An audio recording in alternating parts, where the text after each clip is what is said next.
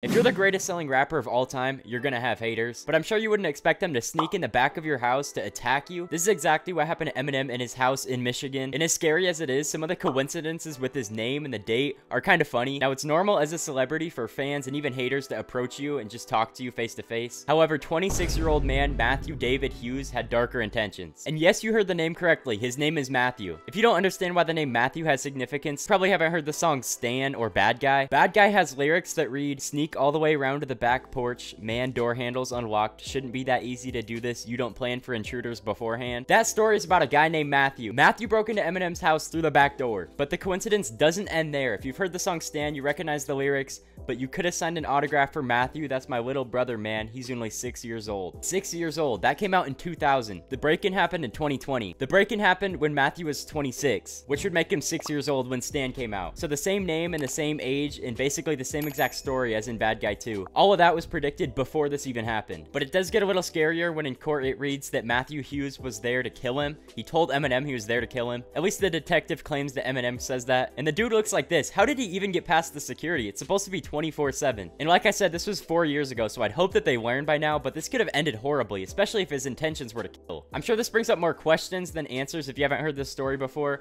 so I'll go into more detail. Basically, like I said, he snuck around the back and he used a stone to break a kitchen window, and he could have gotten in undetected, but an alarm went off. So the sound of the alarm and the breaking glass is really what saved Eminem. Apparently, the alarm goes off for false alarms all the time, so it's not normal for Eminem to overreact in this situation. However, this time he wanted to go check it out for himself, and as Eminem walks through his house, he ends up seeing Matthew in his living room standing there. When Eminem questions him, that's when he says that his intention was to kill him. Just think of how crazy that would be to make eye contact in your own house with some intruder after the alarm goes off, and he says he wants to kill you. And how is the security not there before Eminem?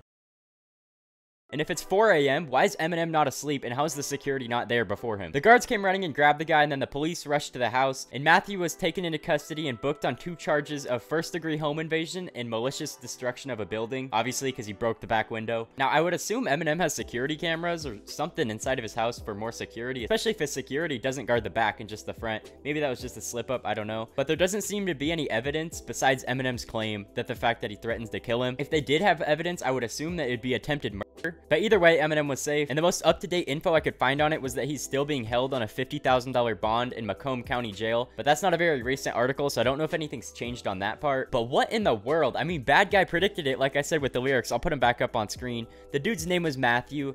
Same age. It feels like straight out of a movie, or it feels like a story to hype up an album or something. But no, it's real. There's articles on it. It really did happen, and the dude's in jail right now. Kind of just goes to show that even with security, living in a nice area, all that, people can still get to you. And Eminem was lucky that Matthew wasn't armed or anything, because that could have ended way worse. Some people even said that Eminem was in a gated area where you can't even get in without a code. Then from there, you have to pass security. Other people say he just walked around the house and broke the window. I don't know how you get past all that security without even being noticed. I mean, like I said, Eminem only knew because of the sound of the window breaking and the alarm. Like, if the window was left open, there's a good chance Eminem wouldn't be with us right now. And that's a scary thought. That's a scary thought for all celebrities. It's just like the reality they live in. Even walking around in public, always dangerous. We saw what happened to X. The information did end up coming out that Matthew was homeless, which honestly makes it crazier that you can just waddle up around the house and nobody notices. But yeah, don't know if this was a fan or not. This really seems like a mix of a fan and a hater, because he's obsessed with Eminem, but he also hates him. But anyway, that's the story on how Eminem's house was broken into a couple years ago. I hope you learned something. If you want more Eminem videos, subscribe to the channel because I make them all the time. If you want to see a playlist of all my Eminem videos, click right up here. I got a playlist full of tier list, brackets, rankings, info on his new album,